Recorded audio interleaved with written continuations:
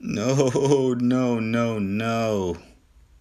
This is a preview of what I'm about to show you. It's scary. My worst nightmare. Well, kind of expected it. Well, first I want to show you, some people may be wondering about NOx sensors, where they are on this engine, 1GRFE, and you have to remove this water pipe, coolant pipe, and they're right in there, in between, drilled into the block, and super hard to get out. You can't necessarily just remove this water pipe very easily. You have to take the whole upper and lower intake off, and even then, to get that out of there may not be possible. So that is a terrible job. I'm sure it'll cost a lot to get replaced. Now, to get this head off, you got to search the entire thing all the way around, looking for bolts and attachments, a lot of wires, cables that are strapped to it.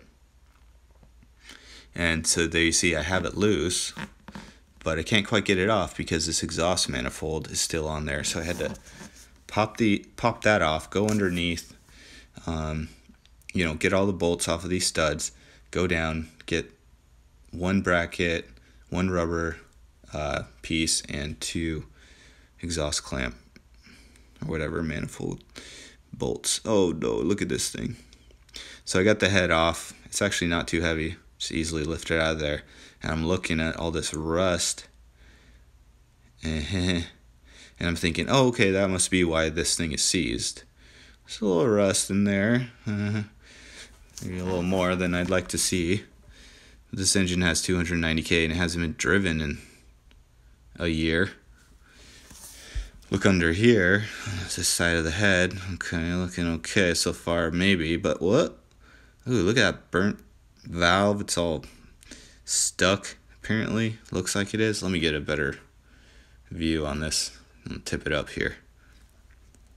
I take a quick peek in there. Those ones look fine, I guess. I'm no expert here, but I know how to spot big problems. There's another valve that's kind of poking up. Does that mean it's stuck? I kind of think since there's no spring pressure on any of these, well, that they should be returned because the lobes aren't pushing down from the cams, so they all should be flat and seated. Now, this is where things get bad. There's a little mouse home in there, what the snake was going after.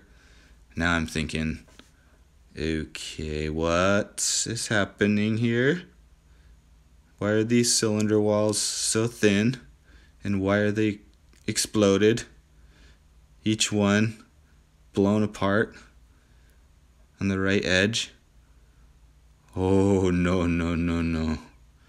This thing is seized and it is not coming back to life. There's the bottom of the head gasket, kind of torn. Throw it away there. Oh no.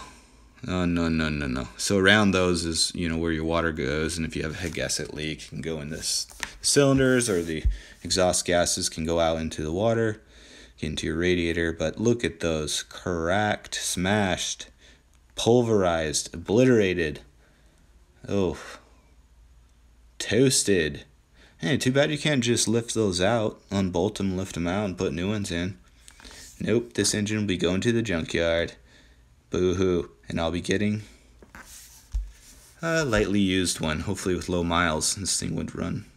FJ will be driving like new, except with 290K on the chassis. Look at that. These are little zoomed in pics here. Disgusting. Terrible.